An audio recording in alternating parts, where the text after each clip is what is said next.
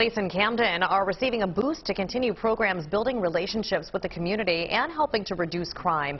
Ryan Hughes explains how cities across the country, including Philadelphia, are using Camden as an example.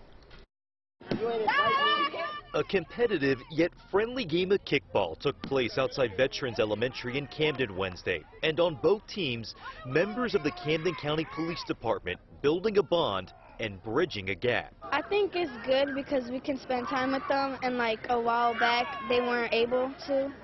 We weren't able to hang out with them like we do now. For the past decade, Camden County Police says it's been committed to strengthening community policing. It's about just, meeting our people and the residents where they're at.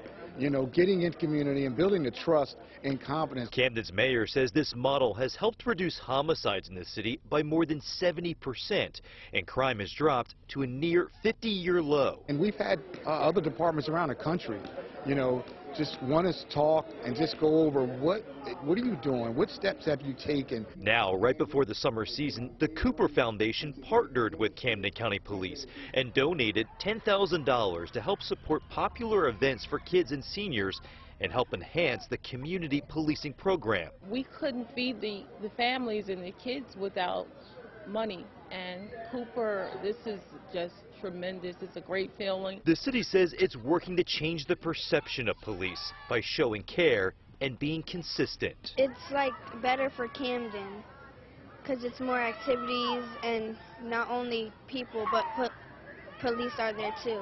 The deputy police chief tells me each new class of officers is now required to knock on doors and introduce themselves to neighbors in another way to help build confidence in the police department.